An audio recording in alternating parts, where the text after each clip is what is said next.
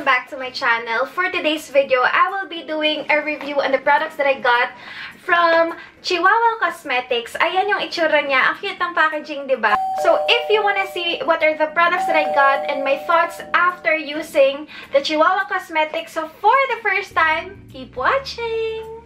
I asked their beauty consultant, sabi ko, ate, wala kasing Chihuahua Cosmetics sa Batangas. Itatanong ko lang, ganito ba talaga kaliliit yung mga makeup nyo? Sabi niya, oo, ganun daw talaga kaliliit kasi yun nga, parang nga siyang, kaya nga siya tinawag na Chihuahua Cosmetics. So, Chihuahua, di ba, maliliit sila. Reality speaking, guys, di ba, meron tayong mga full sizes. Let's say, for example, our lipstick, na pili tayo ng bili ng iba pang shades ng lipstick na nane-neglect na natin yung itong isang lipstick na to. And hindi naman talaga natin sila nauubos before expiry date. So, kaya si Chihuahua Cosmetics gumawa ng mga products na mini sizes para kapani-paniwala naman talagang mauubos natin. Tsaka, di ba guys, mas makakatipid ka dito kasi the smaller the product, the cheaper it will cost. I have nothing on my face right now, guys, because I want to test all of the products all by itself. And starting off, I will be using this Chihuahua Cosmetics Powder Kabuki Brush to spread this Chihuahua foundation powder with SPF 15 in the shade light medium. I zoom you in a little bit closer, guys, so that I can show you the packaging clearly. So, yan yung itsura ng packaging ng husky ang boses ko. AJs. So, ayan yung itsura ng Chihuahua Cosmetics foundation powder with SPF 15 in the shade light medium. And of course, nandito yung pinaka-cute na logo na nakita ko sa lahat ng mga brands. And it says here below na this product has 3.6 grams of product. Ang makatotohanang amount of product na nagagamit talaga natin sa mga makeups natin. Then, nandito din sa likod yung mga ingredients niya. And you can check out their website, www.chihuahuaislove.com. And then, distributed by information. And this is made in Taiwan. Chihuahua Cosmetics, they are cruelty-free and paraben-free. And this is what it looks like naman outside the box packaging. So, Chihuahua, of course, the brand name. And kung bubuksan nyo ga, nalabas po ang aking Batangueña accent dito sa video na to. And kung bubuksan nyo, guys, ayan yung shade niya. Again, si light medium. And may kasama siyang little mirror. Ayan. And let's apply. I use the kabuki brush and swirl around to pick up the powder. Tap off the excess product, then apply all over your face using a buffing and swirling motion. What I have noticed, guys, after putting the powder foundation on the left side of my face, since nga powder foundation siya, nag-mattify niya yung mga gloss sa face ko. Ayan, as you can see, diba, ito yung talagang super duper kintab or kasi wala siyang kung ano-ano man. Pero dito, talagang na-mattify niya. Yung pagka-mattify niya, hindi siya magmumukhang dry. Meron siyang medium coverage na binigay dito sa left side ng face ko. Natakloban niya yung enough na pagtataklob lang dun sa mga imperfections ko like pimple marks, dark spots. This powder foundation has enough coverage to cover your dark spots. Pero hindi siya yung OA na full coverage. I'm done with my eyebrows, guys. Again, I just used something from my collection kasi dalawang eyeliner yung nalagay dun sa pouch ko. But that's okay.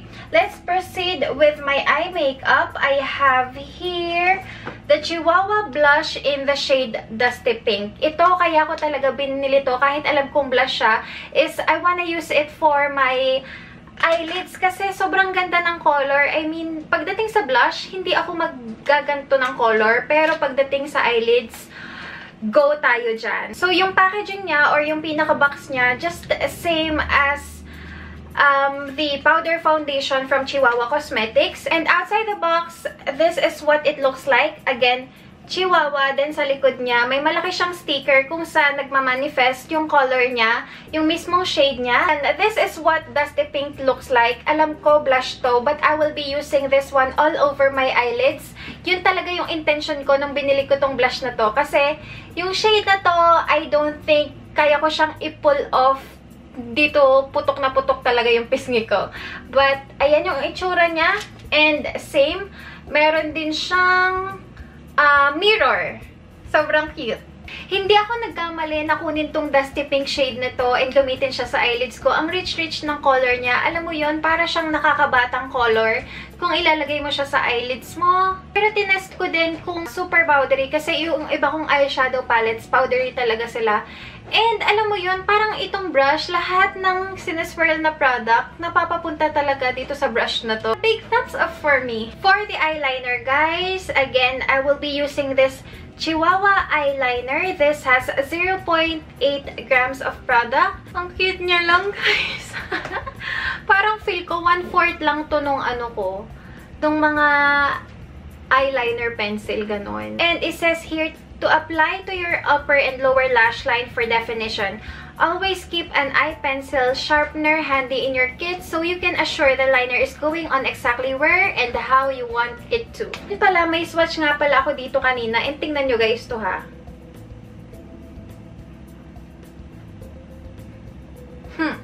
Sobrang diin na siya guys. Kaso hindi siya talaga nagsasmudge or whatnot. And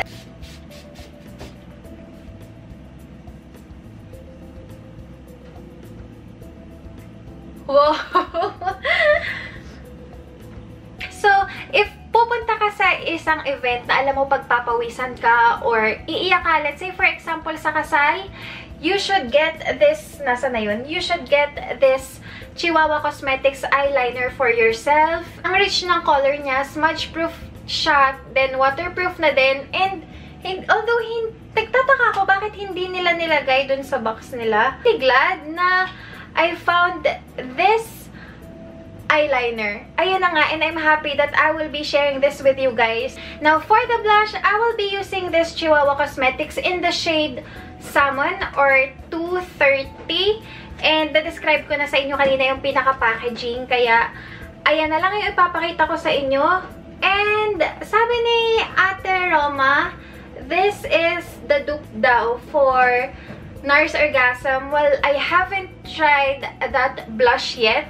Pero kung makikita mo nga siya and i-compare mo siya sa mga pictures online, may somewhat similarity nga. May mirror na din, ayan. And let's put this baby on. Para siyang shimmery na peachy shade.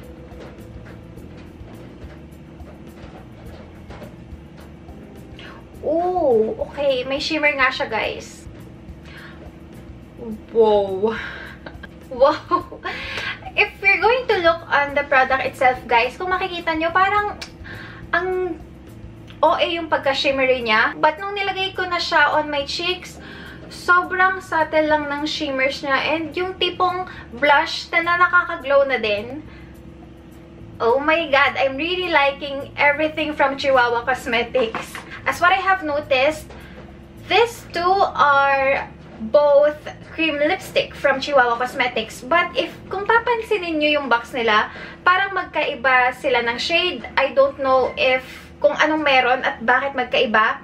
Well, each lipstick has 1.5 gigabyte. Now, each lipstick has 1.5 grams of product. I will be swatching everything for you guys. This is the Chihuahua matte lipstick in the shade Cherry Pop. Sa likod niya or sa pinakailalim niya, nandito yung shade niya.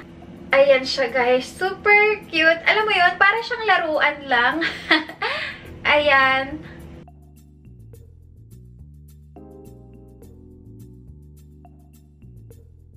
Sabi, this is a matte lipstick, but parang hindi ko siya makita as matte lipstick. Para siyang glossy lipstick. And yung feel niya din guys, hindi for matte lipstick. After kong iswatch si Cherry Pop, nawalan ako ng battery. So, nag-charge muna ako. And for almost 3 hours, what I have noticed is that intact pa rin yung powder foundation. Walang part ng face ko na natatanggalan ng foundation.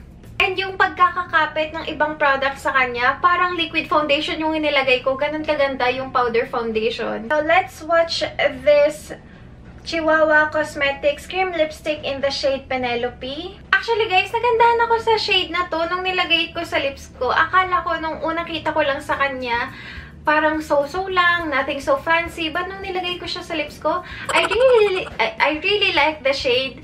So, perfect siya tingin ko for teenagers. Ayan.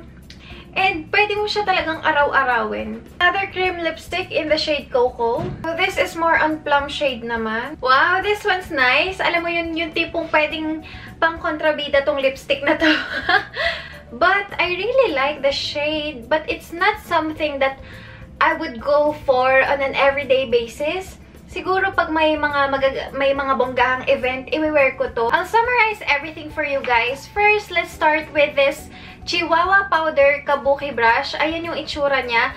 Nothing so fancy about this brush. Pero okay naman yung pag-apply ko nung powder foundation. Walang masakit. I mean, hindi matitigas yung hairs dito sa brush na to. But what kind that turned me off is the fact that this smells like a barf. And nanlalagas din yung mga hairs sa kanya. Minsan sa isang application, meron ako nakikitang 2 or 3 strands ng hair from this brush. Next would be this Chihuahua Foundation Powder in the shade light medium or 245 with SPF 15. This has changed the game, guys. Kasi ako, I'll always go for a liquid foundation. Pero nung trinay ko siya, na talagang ito lang talaga yung pinaka-base ko, guys, ang ganda ng coverage niya. Now, my thoughts for this Chihuahua blushes. So, this is in the shade Dusty Pink, which I used again on my eyelids. And this is in the shade Salmon. I really like the color payoff of these two blushes. And the fact na hindi sila powdery, pero may magandang pigmentation is a big thumbs up for me. Now, let's talk about this Chihuahua Cosmetics eyeliner in the shade Black. Actually, parang na-realize ko din na blessing in disguise na din pala na dalawa yung nalagay sa akin na eyeliner pencil para ma-share ko din yung isang extra sa inyo, guys. Pero, smudge proof, waterproof, okay na to sa akin, guys. Super ganda niya. I mean, I'm not even exaggerating. Nagustuhan ko talaga to. Now, let's talk about this 3 mini lipstick. Actually, guys, what I have noticed, siguro sa sobrang init na din dito sa kwarto ko, parang nagme-melt na sila. But of course, the product is not to blame. Pero, if we're going to talk about the shades, I really like their shade selection and okay yung pigmentation nila, guys. And sabi ko nga sa sarili ko kanina, dapat lahat na lang siguro ng shade ng lipsticks dito sa Chihuahua Cosmetics kinuha ko na. Actually, guys, nung una, I was so hesitant or I was skeptical to purchase this mini makeup from Chihuahua Cosmetics kasi akala ko nung una, mahihirapan ako sa mga application, lalo na dun sa eyeliner pencil and dun sa mini lipsticks. But turned out, okay lang naman. Para lang din akong nag-a-apply ng mga regular sized lipsticks ko and eyeliners and all that stuff. But I like everything about Chihuahua Cosmetics and I like the output as well of my makeup. If you want to see more of me doing videos like this and other type of videos like haul, regular vlogs, click here to subscribe to my channel. And my boyfriend, guys, already has his own YouTube channel. So, show some love by subscribing to his channel here. Ayun na nga, guys. Maraming salamat sa panonood. Bye!